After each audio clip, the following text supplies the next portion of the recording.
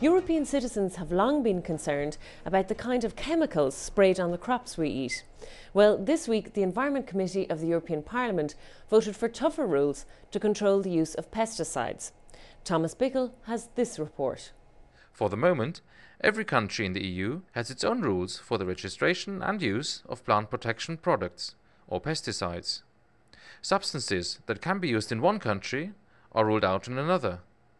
This means that health standards are different. Also, there is no real EU market for plant protection products. Now, the Environment Committee of the European Parliament has stepped in. Christa Klass, a member of the EPP-ED group, explains what is likely to change in the future. Das gesamte Paket hat sich beschäftigt oder beschäftigt. We are going to have common standards throughout Europe for the protection of consumers at a high level. The legislation also foresees harmonised rules for the registration of substances so that it makes no difference whether you use a product in Estonia or in Portugal. Lastly, if there is scientific evidence that a pesticide may be carcinogenic or could alter DNA, it will be prohibited. In the vote on Wednesday, the centre-right EPP-ED group supported a joint EU framework for the use of pesticides. The main aims were to secure the highest possible health standards and also a level playing field for producers throughout Europe. The group, however, still has reservations on two aspects of the legislation.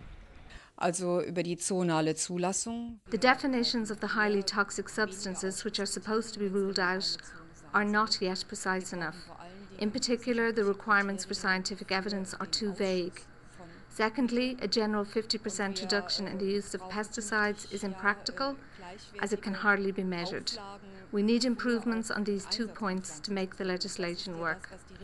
Plant protection products are an important part of the European chemicals business. A common set of rules throughout the EU creates a real single market for industry.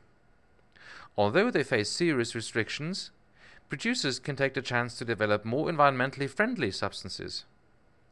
This may also open up market opportunities outside Europe. The legislation now goes back to the ministers of the 27 EU governments.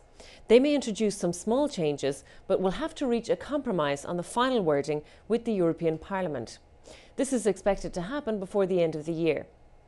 This programme was brought to you by the press service of the EPP-ED group, the largest political group in the European Parliament. For more information on our policies, log on to our website, epp-ed.eu. Thanks for watching and see you again soon.